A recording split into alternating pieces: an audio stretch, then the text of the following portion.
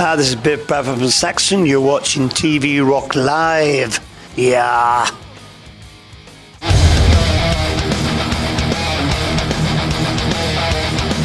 I went to Mexico last year and we did the Mayan temple thing with a nice guide, nice old guy telling me about the sacrifices and things, so I quite liked it, you know. I like the Inca artwork, the Mayan artwork on the cover. Connects nice. Good heavy metal title.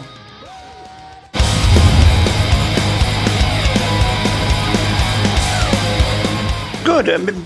Difficult doing it on my own, but yeah, good. It was a good experience. Trying to get the best out of the band. I just wanted the guitars to be powerful. I wanted some more twin lead guitar parts, you know, like the old days.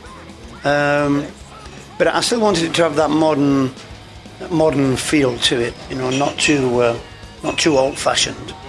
But I think, you know, being back to the roots a bit is great. And on some of the songs, it works really well.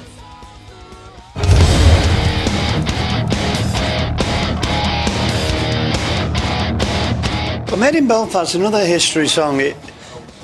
That area of Belfast was the biggest ship building yard in the world. They built the Titanic there, and the Lusitania, and a lot of big ships were built there, and they lost everything. So it's just a song about the men, women that used to work there, really.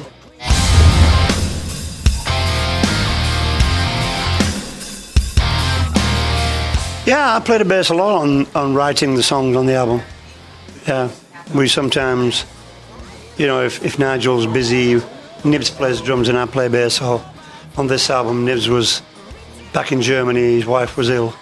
So a lot of the songs we wrote, I played bass on. So, you know, we can all play different instruments. So, you know, we're pretty good all-round musicians. I play keyboards as well, so.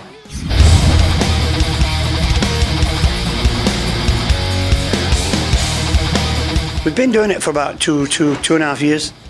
We have a lot of different stuff we experimented with, you know. So yeah, there will be some more things around next year that we've done, unplugged and re-recorded and orchestrated. Yeah.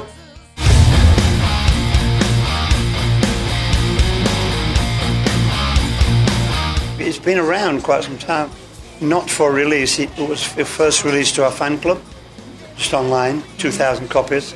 We had artistic control over it. But yeah, it's good. It tells a good story. You know, pretty similar to my book, really.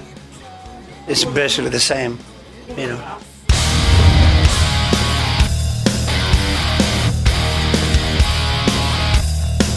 We're doing 4 or 5 big festivals, headlining with the big production with the Eagle and the Flames, like the Vacan production. So we're doing about 6 festivals. We're doing Sweden Rock again, and Bang Your Head, obviously Grass Pop. We're talking to Hellfest, but nothing's been confirmed yet. Let's go out, motors war, round the battle to the fall.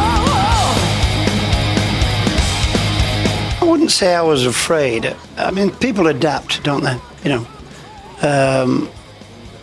obviously, in the 80s, things were pretty bad in England in the 80s. A lot of rioting and a lot of problems with the police and the government. So, you know, I mean, England in the 80s was like France. You know, the unions were fighting the police and la da da da. So, you know, from that time, Saxon and Iron Maiden and 2 or 3 other bands came out of that time. So sometimes it's not always bad if the people, you know, say fuck you sometimes, you know. So But you know, it's how it is. My children will grow up in their time, and they'll have to deal with it. You know, basically, like I had to. Still beating hearts.